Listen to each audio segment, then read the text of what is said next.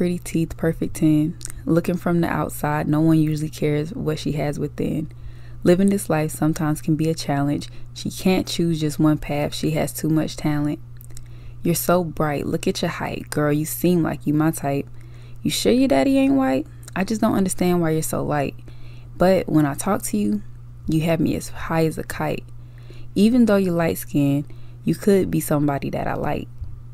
All these comments be getting me slick tight. Oh, you bougie, stuck up and shallow. It makes me want to hit you in your throat and make it hard to swallow.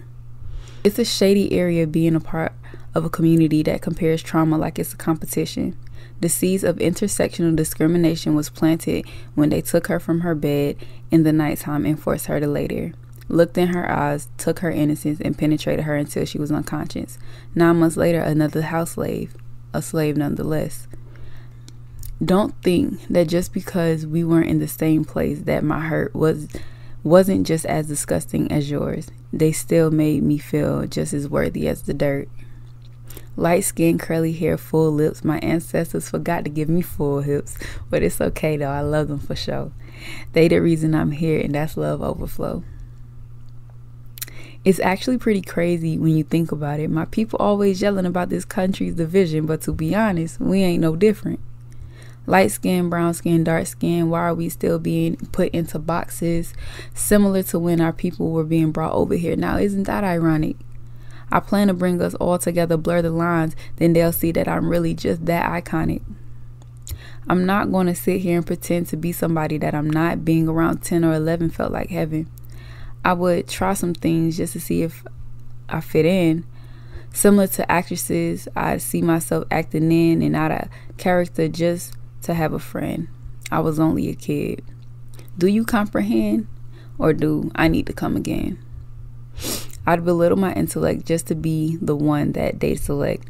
I was smart as hell, and they wasn't feeling that too well. I hid in plain sight, a master of disguise, all because of those around me otherwise would despise. Those other girls didn't like me, but I saw them as my sisters. Those boys my age looked over me. They didn't want to be my mister. Preconceived notions of what it all meant. You're not the only one who got bullied for the way that you look. Family broke me down and took all the love that I had inside. They made me feel like I was going out of my mind. I'd always try to fix myself for the way that they made me feel. They were sick and I was ill. Yeah, I know I'm probably giving you chills, and even after that, I'd have to kill. That hate festered and had me scared to speak my truth, not wanting confrontation from everyone around me. They would make it seem like my story had no weight compared to theirs and would continue to minimize mine.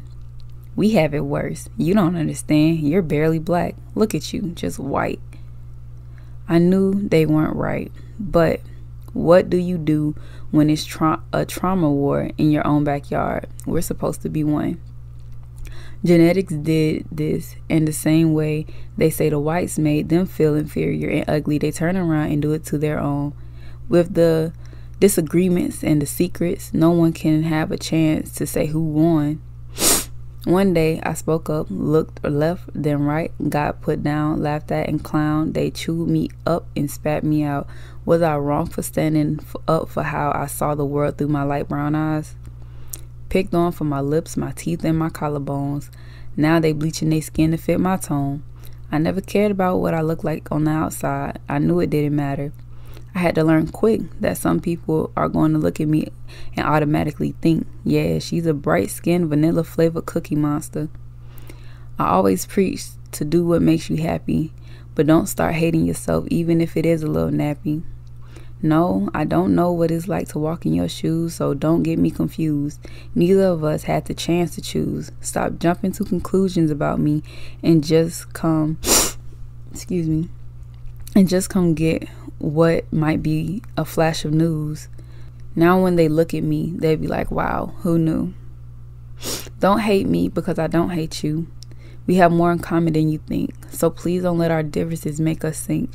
I'm asking so I can tell you from one sister to the next that, baby, I'm not a threat.